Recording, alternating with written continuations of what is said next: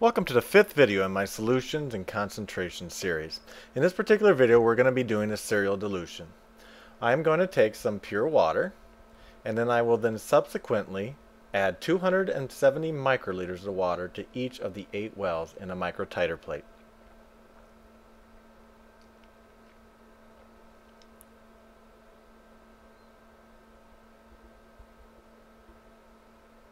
When this is finished, I will then take 30 microliters of a blue dye at a concentration of 100 micrograms per microliter and then place it into the microtiter plate into the first well. Then subsequently, I will pipette 30 microliters and then move it to the next well from the previous well. So please watch.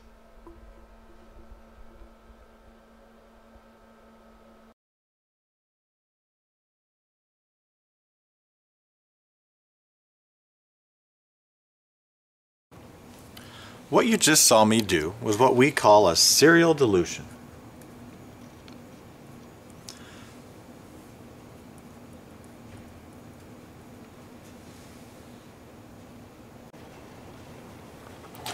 Okay, with this serial dilution, the first thing that I did was I filled every single well with the same quantity or volume of water in this case. And in this case, the volume was 270 microliters. So that's going to go across the board. So every single one of those wells has the same volume of water. I then took 30 microliters of the stock and moved that into the 270 microliters. So the point here is when I added that to it, we have a total volume of 300 microliters. Right? I then subsequently took 30 microliters and transferred it to the next. Took 30 of tube 2, or well 2, 30 from tube 3 and put it into 4. And what you start to see is I'm serially moving solution from one well to the next well.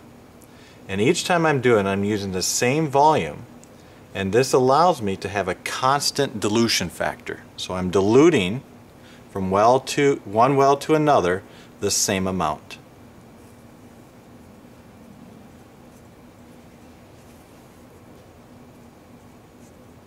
Okay, so as you can see, 30 microliters from one well to the other, a final of 8 times.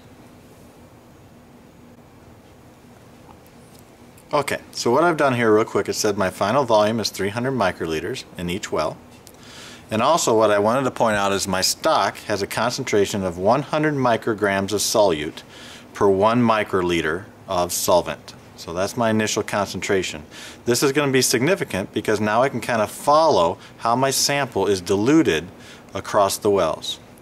So if my original one is 100 micrograms per microliter and I move 30 microliters of that to a total volume of 300, it looks like this. 30 microliters of the solute to a total volume of 300. What I've basically done is what we call a 1/10 dilution. The other way to communicate this is say I've done a 10 times dilution factor. So in other words, I've diluted it 10 times. So it's 10 times more dilute here in well number 1 than it was in the stock.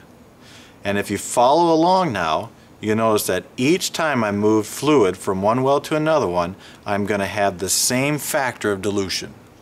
So it's going to become 10 times less dilute, or it'll be 1/10 the amount that was in the previous one. Okay, now what does that mean in terms of the amount in each well? So if I diluted this tenfold, this is now 10 micrograms per mil.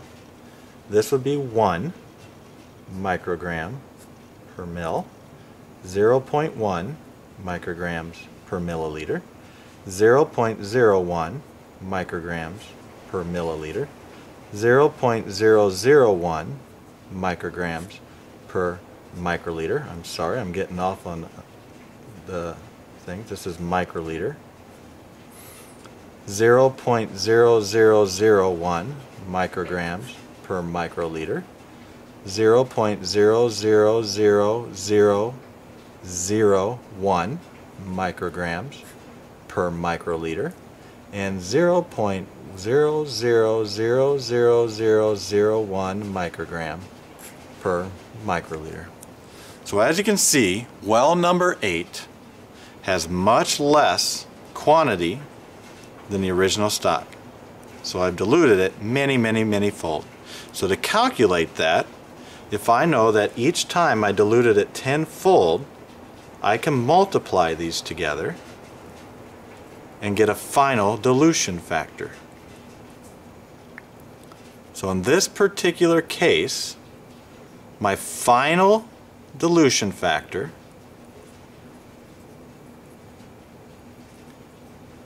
is 100 million. So basically this is 100 million times more dilute than the original stock solution. The other way of putting this, if I wanted to just pipette this out instead of doing this serial steps of dilution, this would be equivalent to 1 microliter of the stock per 100 liters of water.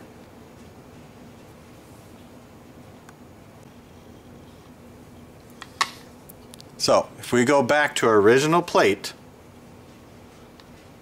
this is 1/10 the volume of the stock, which was in this tube. And this well right here on the far end is 100 million times more dilute than the stock, which is here. And what we've done by having equal amounts, we've done this in a serial manner and equal dilution factors between each well.